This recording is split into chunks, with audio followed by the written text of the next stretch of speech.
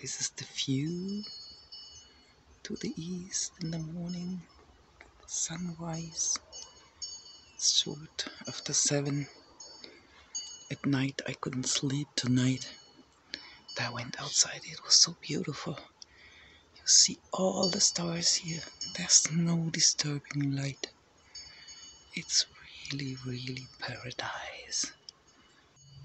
This is my dog's favorite place because she can watch the sheeps. Good morning, Yuki. There are the sheeps. And it's like looking TV for her. She can sit there hours and watch them moving. Here they are.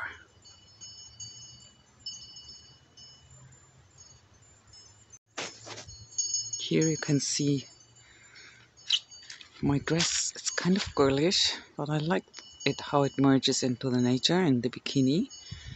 Yesterday I went to the close by lake. It's more pond. There are several ponds and it's really nice. It's soft swamp water. It's a very swampy area here and there's nobody else. Even it's kind of touristic area. The big lakes around Munich are also close by.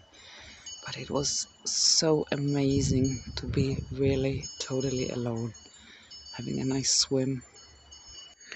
So very close by there is a huge field of lupins. I really adored it, but yesterday I saw that it's taken down, mowed. So I took some of the lupins and now I try to dry them. So this is my lupin harvest. Let's see what I'm gonna do with it. Of course I can also try to use it to make food out of it. But I think I prefer to use it to put the seeds in the earth. And anyway, here you can see my project is to do a vegetable garden. I started just to cut grass and things and leaves on it to let the grass which is growing there to die down. And then I will put a lot of compost and earth on it. And I think this year is just preparing the ground, and next year I will have my vegetable garden and herb garden here. And also after the sculpture is gone. It's evening now and I spent nearly 2 days here. Enjoyed it very much and I wanted to talk with you about the topic about happiness. Because I was looking so long time for this place or for a place like that, and I supposed to be very happy and excited all day long, but I'm not. So this is my dog making mess. So I wanted to talk about my thoughts because I am happy to be here and I'm happy to start a new part in the new phase of my life.